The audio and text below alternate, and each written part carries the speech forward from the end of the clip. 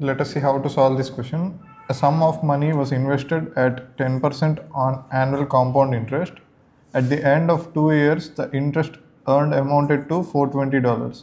What would be the interest earned in 3 years on the same principal at the same rate, assuming on annual compounding? So let us assume the principal amount that is invested for 2 years to be P, and we are told that it is being invested at 10% annual compound interest, and the interest after 2 years was given to be $420.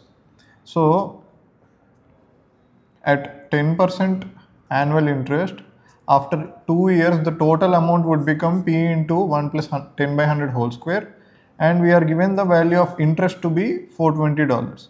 So the value of interest can be calculated by removing the principal amount from this, and the interest can be equated to 420.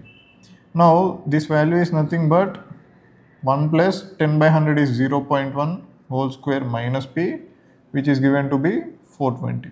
So 1 plus 0.1 is 1.1 and 1.1 whole square is 1.21 minus P is equal to 420.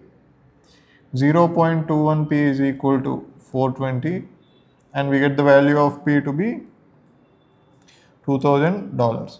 Now we are asked to calculate the interest in 3 years if the same principal is invested at same rate in annual compounding. So the interest after 3 years can be calculated as P into 1 plus R by 100 whole to the power of n minus P, which is 2000.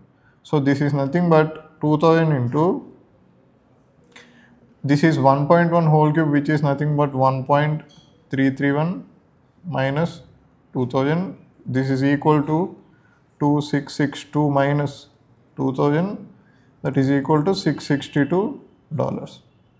So the interest earned after 3 years is $662, and the correct answer is option E.